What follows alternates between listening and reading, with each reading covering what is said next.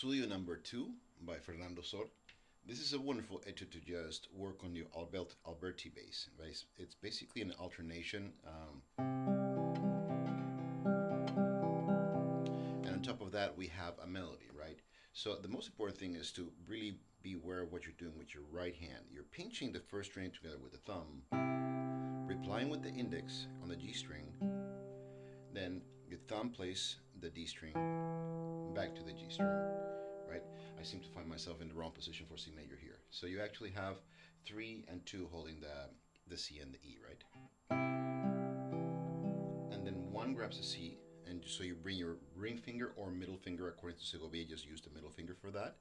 And the reason for it is that he liked, and a lot of people do, including myself, assigning the index finger to the 3rd string, middle to the 2nd, and ring to the 1st. That's what we call Pima position, P-I-M-A, from the Spanish pulgar, índice, medio, anular. And so we go.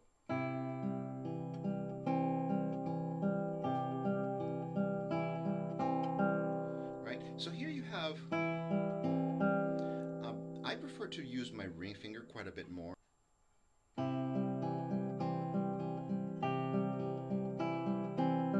Now, when you enter the 3rd measure, you're going to have an F here. But you're going to need your pinky down here for the 2nd string, 3rd fret, right? So the way we do this is we actually scoot our 2nd finger in underneath our ring finger. Now, doing that. If you close your wing or your flap in your arm, it's going to be easier to do that, even while holding that D. Right? So.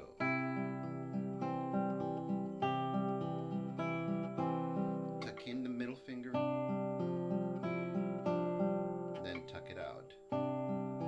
Resolve that, and then again. Now you get out of that position and you bring your pinky to the D on the 5th string, so that's 5th fret. You play that together with the open B string, right? The G is always coming back, right, with the index. So middle finger for the 2nd string, 2nd finger grabs the F right here on the D string, right? Then you move yourself to 1st position and 3 back on the C. And then kind of like a B position, but really it's a G major chord. Right? 3, open A, and then you're back on, right? And the next part is pretty much a repeat. I'll just play through it.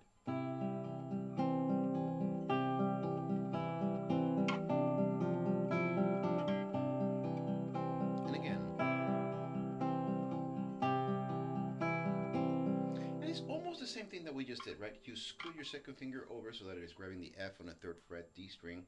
Your pinky grabs the D on the A bass, right? And you play that together with the B string, right? Back in, 3. Then a different ending. It's still a G7 chord, G major chord. Right? Now the fingering here is quite adept, right? So I would use the ring finger, but Segovia has it as middle, index, middle, index, thumb. Now a lot of people tend to play this next note very quickly. Here you actually have an 8th note relationship, so you have more time, right? Right? Most people just kind of go through it. Right? So you actually have more time there. And then you actually start on the dominant, right? Then you actually basically turn around 3 and 2. So you have a B on the 2nd fret, and that's the F on the 3rd. Well, flip those 2 around, right? Flip them around. 1 replaces the 4 on the B string. Then move on to the E string. Stay there with 4. You're going to actually shift now your index to not playing the third string, but now you're going to play the B string.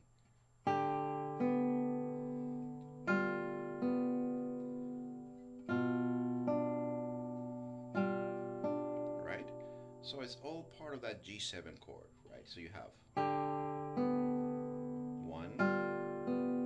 add to that 1 the B on the 5th string, 2nd fret, reply with D on the 3rd fret, 2nd string, And stay there with 1 and 4. You're going to just put in a suspension and resolve that.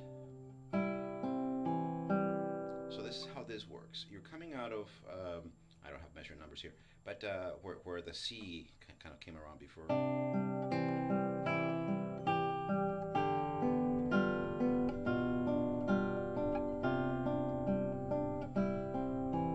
And then you pretty much repeat. A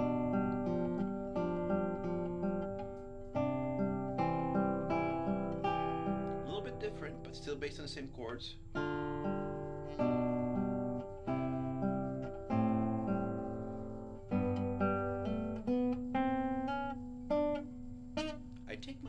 And play those a little bit slower. I know they're 16th notes. They're marked as dotted. You can actually and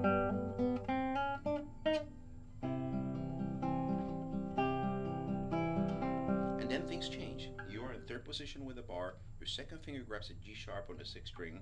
Then you're gonna have to grab your B here on the 4th fret. So you're gonna scoot your 3rd finger in to the 3rd string, 4th fret. Pinky grabs the E on the 5th fret, 2nd string. Right?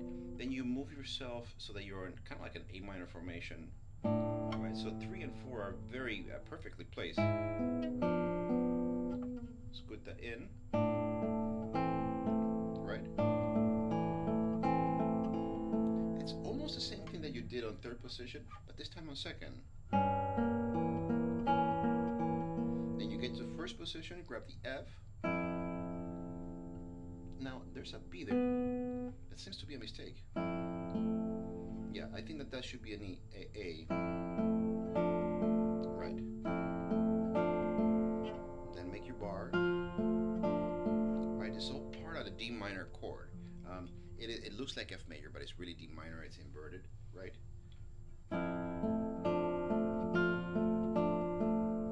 Your 4 there because it's a suspension. 1 and 2.